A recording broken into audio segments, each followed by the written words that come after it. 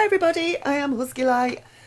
Just a quick word, I did do the interview on Late Night in the Midlands last night with Michael Vara.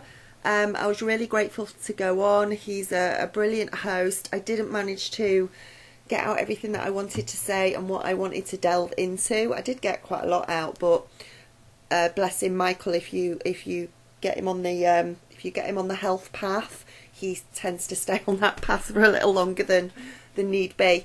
So I couldn't get everything out, but I really enjoyed it. It was really good. I'm not coming on camera. I've had no sleep whatsoever.